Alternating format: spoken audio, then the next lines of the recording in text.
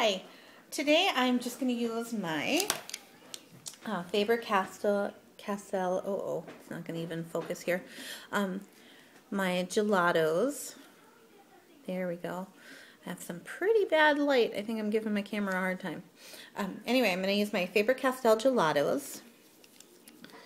And we're going to make a background color for an art journal page. You can also do this obviously with a scrapbook page, any kind of page. I've gessoed this surface, so it's just a white gesso, Grumbacher's Artist acrylic medium. I am going to be using 4 gelatos: green tea, tangerine, red cherry, and mango. Okay, and the gelatos again are this, really awesome like pigment color. And I'm thinking that I will want to do this as like a kind of a floral page at some point. But I'm gonna start with my green tea. Actually, get this clip. Okay, start with the green tea and spread that on like that.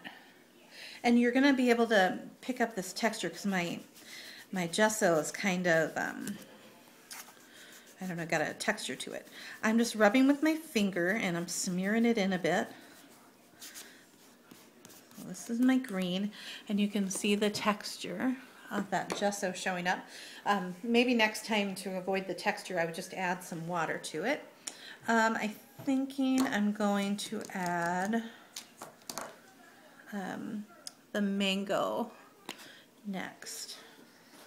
So I'm just going to kind of go over that. Go over my green fingerprint that I got on there. Okay, so that was mango.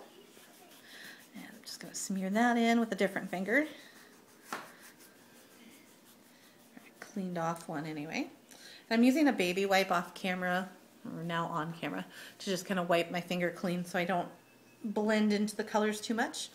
I think I'm going to do a little bit of red, which is the red cherry.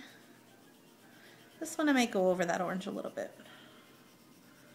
So I did do quite a bit of that. Okay. So now I'm going to blend the red cherry. And it's really smooth when you're rubbing this in. It's like really smooth. This is going to be a pretty bright background.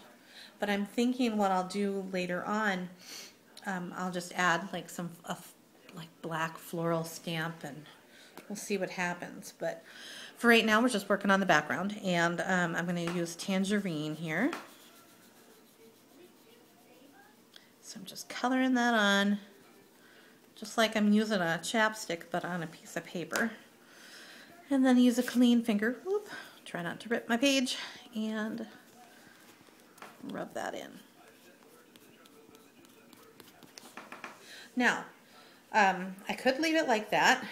I could also take, I could even take a baby wipe even, and just kind of take some color off. But I don't want to do that, so put some red back in there. And also that color here. Okay, so kind of fix that part. But I think I want to add a little bit of water to it, to just kind of soften that a little bit. I have a water brush off camera, and I'm just gonna kind of take my water brush, whoop, which still unfortunately has a little bit of, okay, a little bit of the other color I was using before. Okay, now I'm gonna smear it a little. I'm gonna go through all the colors. Smear through it. Okay. And get that green nice and wet there. That's cool. Okay, I'm gonna spread that a little. Ooh, that could be my stems for flowers. There we go. Okay, and then maybe I'm gonna do some more watering up at the top. But yeah, that could be my built-in stems right there. Perfect. perfect. Oh, too much water. Okay. Well, it'll dry okay, I think, maybe.